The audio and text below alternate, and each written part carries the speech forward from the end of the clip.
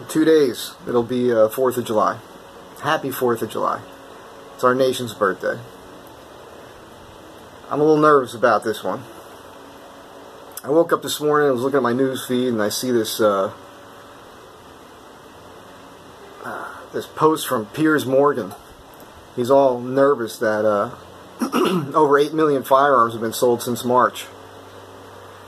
Piers, once again, doesn't understand irony. A British subject complaining that Americans own firearms cracks me up. You get it? Because of all the things that the British did to us that forced a minority of people to stand up was try to take our firearms. And, you know, speaking of firearms, I've been hearing gunshots, loud explosions, and there's been some fireworks throughout the day, every day, since these riots were happening in LA. And I don't know, I can't say that it's true, but I got something sent to me the other day, and I posted it on my Facebook page. It's out of some police department in Pennsylvania. And it talks about how these explosions and gunshots and fireworks that we're seeing, apparently it's happening across the country. A lot of other people have written me and told me it's happening where they're at too. Is to kind of get the population used to the noise so that on the 4th of July, these BLM Marxists can come out and kill white people. Excuse me. By the way, I'm always congested when I do these for two reasons. Number one, I haven't talked to anybody in days, and I do this first thing in the morning, or I've just eaten. So I don't have like some major health problem or anything. Just throwing that out there. Anyhow, so 4th of July, I don't know what to tell you. I would say keep your Spidey senses turned up to 11. Be armed. Be vigilant. Because it's crazy. I'm seeing in my feed every day videos of these agitators just sucker punching people. Black people attacking white people out of the blue on the street. Elderly people. I'm seeing white punks, all in black, Antifa scumbags, screaming in the faces of people, elderly, smacking people. We've seen this for a while now. That's where the violence is coming from. Your average American, regardless of what color they are, where they come from, they're not violent people. Matter of fact, we own all the guns. I've said it before. There's enough firearms possessed in this country to arm every man, woman, and child right now, already. And we're still buying more guns. But you're not seeing all these crazy bastards being shot to death yet. But it's coming. It's going to have to come. Because we have no choice anymore, right? I'm not calling for that kind of violence. I'm not calling for a revolution. But I'm telling you, they're asking for it.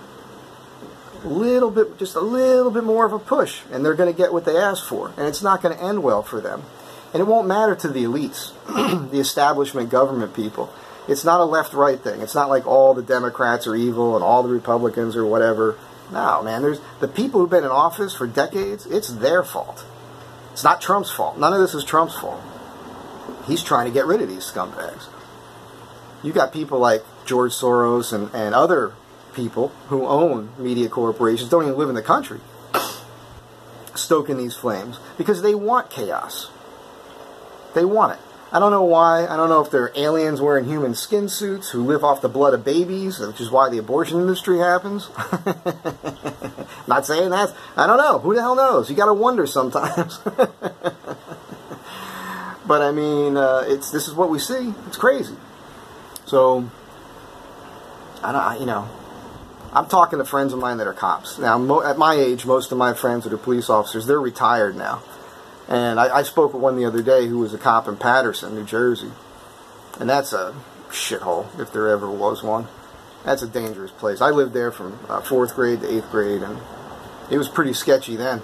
I mean, I got in fights all the time. And it's even worse now. If you see the videos coming out of there, it's crazy. And he's talking to me, he's telling me, he also does private security for celebrities and whatnot. And he's telling me, he's talking to other cops, they know what's going on. your police force, they're cucks now. They have all been cuckolded. They're not allowed to do their job. Their bosses don't stand up for them, and their politicians that give them their marching orders tell them what laws to enforce at any given moment. They've thrown the cops under the bus. So it's kind of like the police are stepping back on purpose, letting this happen, because they want us to stand up and deal with it. Those of us who are law-abiding citizens, you know, for the most part, because we are Americans, and all Americans, as a rule, are rebels. You're a rebel. If you're not, if you're just a statist, if you're just following along with everything the government tells you to do all the time, you don't matter.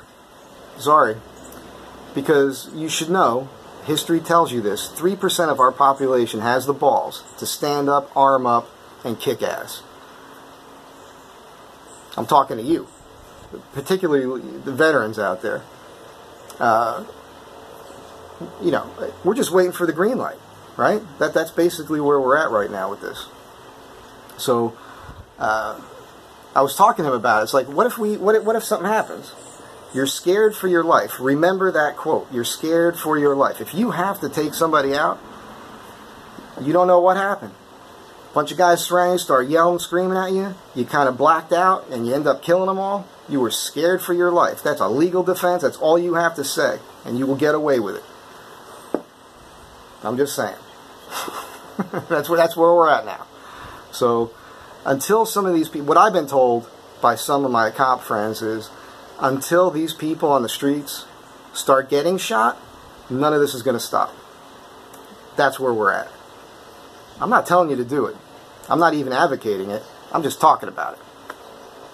So, you know, if it happens, it happens. And you're just going to have to weigh that out. You know, I hope you have a safe 4th of July. Happy birthday, America. Take the country back. Be good Americans. Take no shit. Come on. Let's straighten this shit out already. Until next time.